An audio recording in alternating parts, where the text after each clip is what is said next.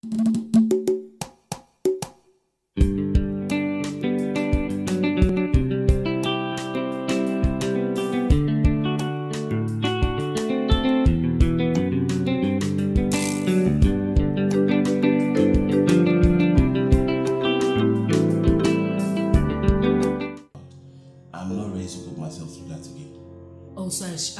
want me to just give up?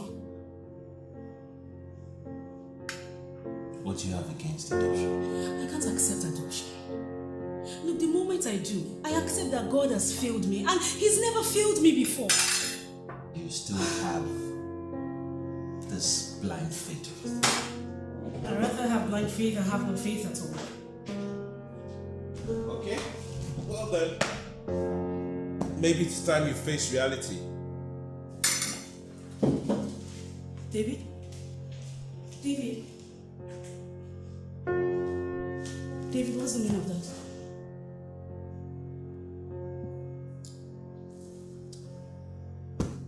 I'm going to bed. David, I'm going to have my own child.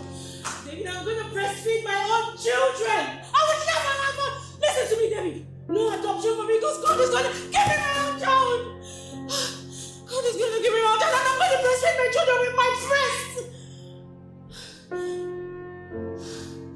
God, bless me with my own kids. I'm gonna have my child. I'm gonna have my children because no adoption for me. I have faith in God.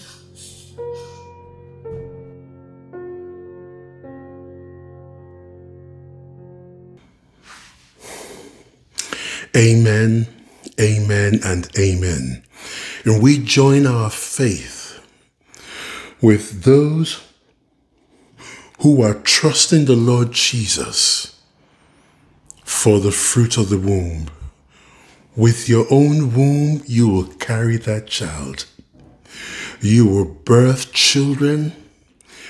Great shall be your peace. And in accordance with Psalm 112 verse 2, Psalm 112 verse 2, your children shall be mighty in the land.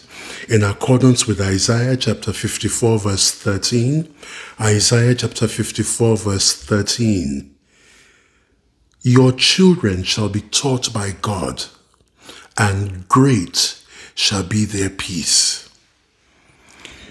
God will bless you. He is the giver of all. And John the Baptist made it very clear in the Gospel according to St. John chapter 3. He said, a person cannot receive unless it is given to them from above. From above, the King of glory, the God of wonders, the one whose name is Elohim, and I'm sure you know him. He will bless you in the name of Jesus. The God who blessed Anna, he will bless you and he will silence your peninas in the name of Jesus. Just hang on. You are on God's mind. I have not watched the full length of this movie. I only saw this clip in the movie, and the moment I saw it, God burdened me. It's like God sat on me. His presence sat on me and said, my son, take this to those who are trusting me. And folks, I have learned a long time ago, when God speaks, I'd rather obey him than debate him. When God speaks, I'd rather dance in tune than face the music. God is God.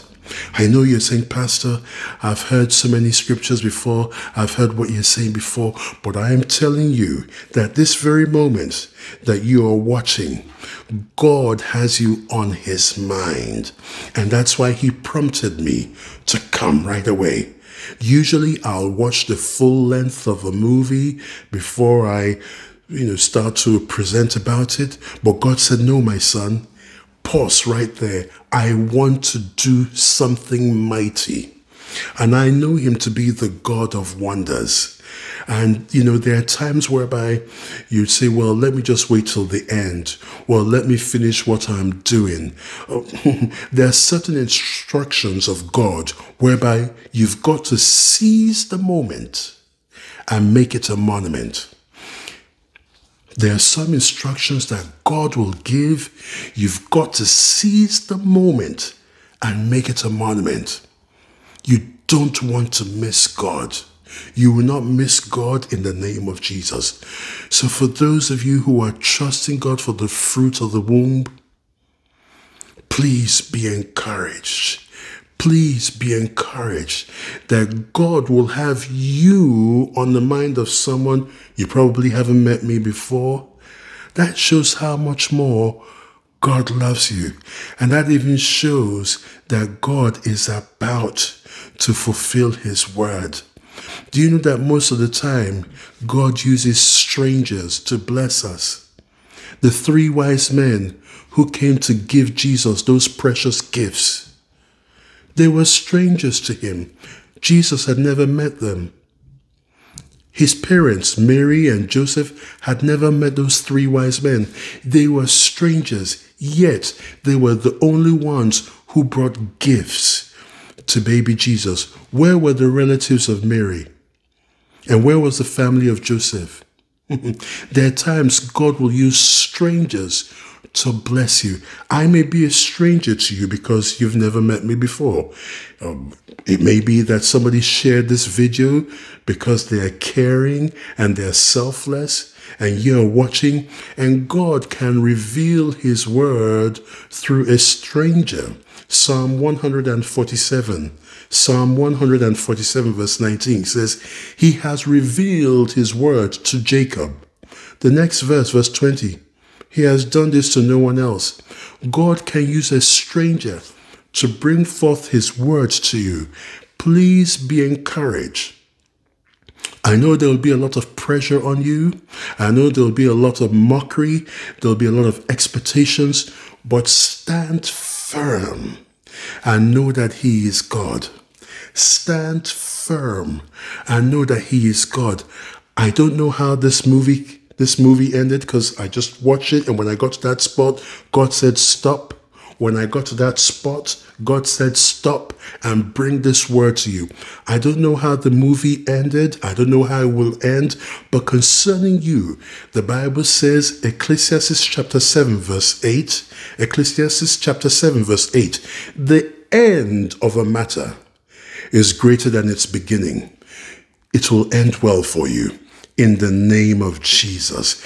God did not allow you to tune in or watch this in vain, because in Isaiah chapter 45 verse 19, Isaiah chapter 45 verse 19, the Bible says, I've not called, God said, I've not called for the house of Jacob to seek me in vain. I'm not a wicked God. I'm not mean. I'm not heartless. How would I have you seeking me? How would I have you keep an appointment with me in vain, for nothing? I am not such. And that's why he went further in Hebrews chapter 11 verse 6. Hebrews chapter 11 verse 6.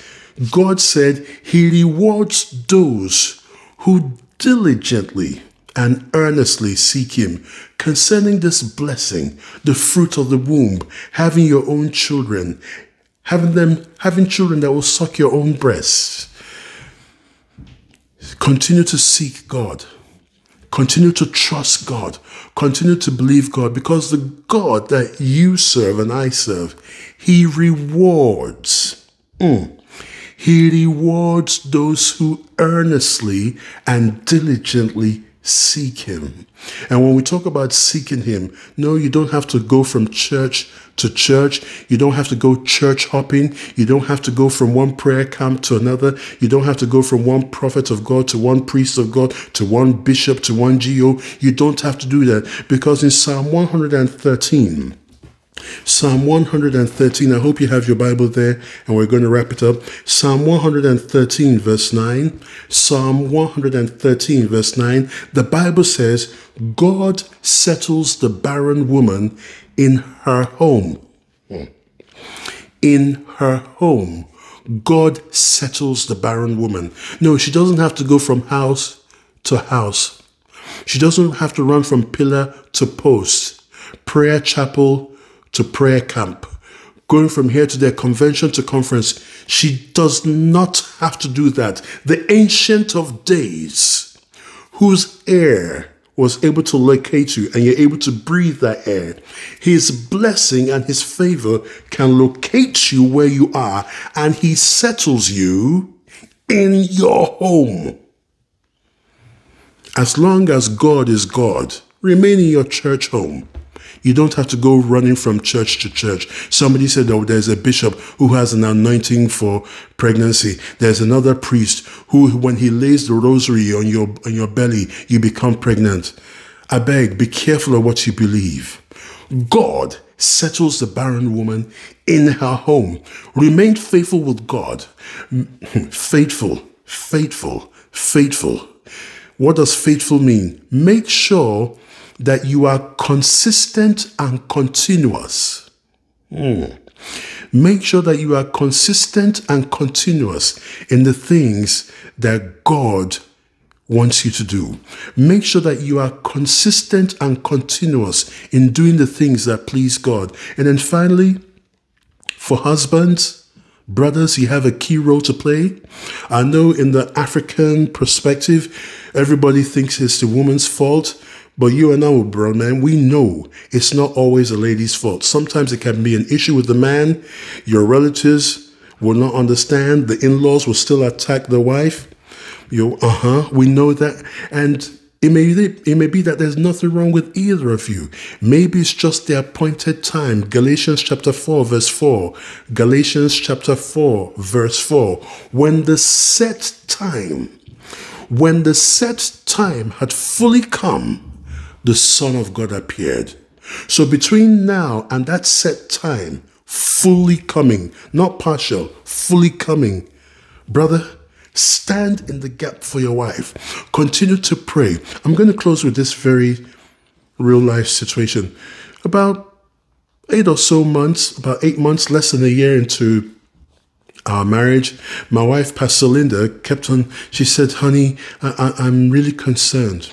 Just one morning, she just came, she said, I'm really concerned. I said, what are you concerned about? She said, when am I going to take in? I said, am I complaining? I said, God will do it. She said, no, but come on now. It's nearly coming up to a year. And immediately, in that moment, God instructed me on what to do. I said, all right, my wife, this, all right, come now, let's pray. Immediately prayed exactly as God instructed me. In fact, the Holy Spirit prayed through me. No, I'm not talking about speaking in tongues.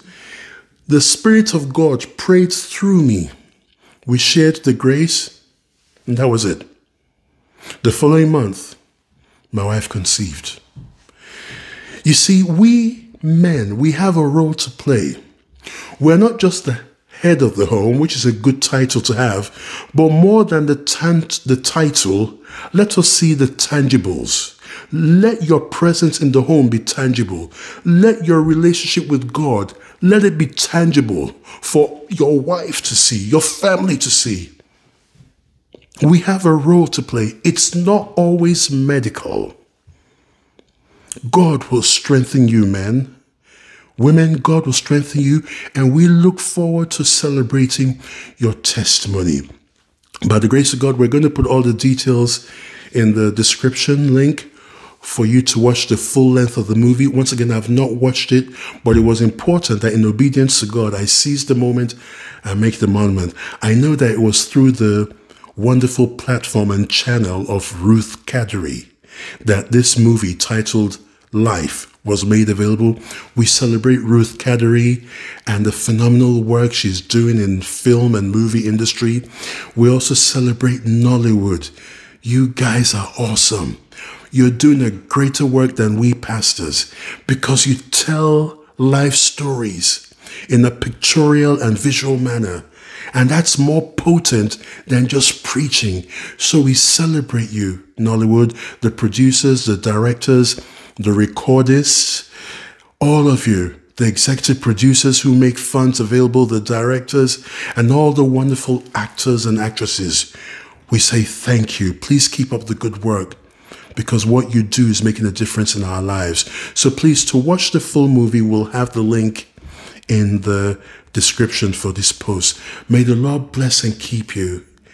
And we look forward to celebrating your testimony very soon. Until the next episode of Movie Preach, this is Samuel Jonathan, your loving pastor. There are books that you read and enjoy for the moment, and there are books that make an impact for a lifetime. Such are the books written by Pastor Samuel Jonathan. Some of the titles include Step Forward, The Half-Mark Christian, Naming Your Child the Godly Way, Wisdom and the Fool, My Obedience Journal, Looking Through the Spectacles of God, The Careless Christian, and soon to be released, Stubbornness, The Red Carpet for Destruction. These books are purposely written to infuse, impact, and influence your walk with God for a lifetime. They come in ebook and paperback. Get yours today.